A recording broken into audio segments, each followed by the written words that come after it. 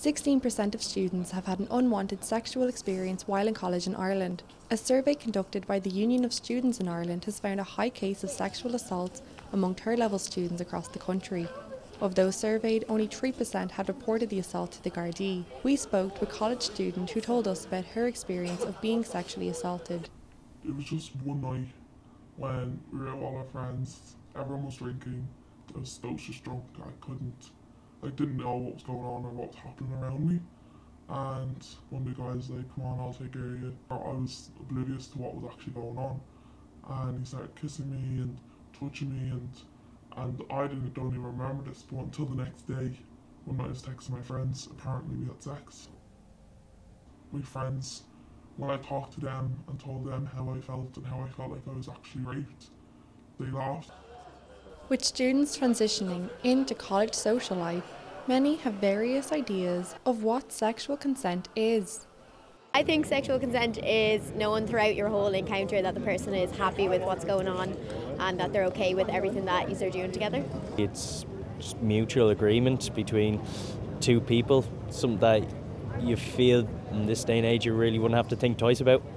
I feel like it's kind of hard to explain, Yeah. put it into words what it is, but you just know, if somebody wants to go ahead and do something with you, definitely. They'll make that obvious, and if they don't, you'll know too, Consent is not feeling pressured to do something that you don't want to do, and also knowing that you I don't know. Sexual consent means both parties understanding each other's intentions and both people obviously giving each other permission and having a swell time while doing so. In order to increase this awareness, some third-level institutions have introduced sexual consent workshops at the campus, including Dublin City University. Over the next 8 weeks, DCU will be running these classes which focus on empowering students and making them aware of what sexual consent is. The classes will also teach students how to recognise sexual assault and how to deal with it. There are hopes that these classes will be turned into an academic module similar to those in campuses across the UK and the US.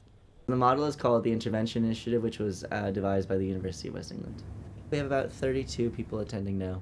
They have to attend every workshop in order to complete the program. Universities where it's been implemented as a compulsory part of attending university, reported cases of sexual assaults actually decreased longitudinally by 44%. With high numbers of students of the college age group reporting to sexual assault treatment units across Ireland, the importance of sexual consent workshops is highlighted. A lot of our attendance is here in the Rotunda and in most sexual assault treatment units.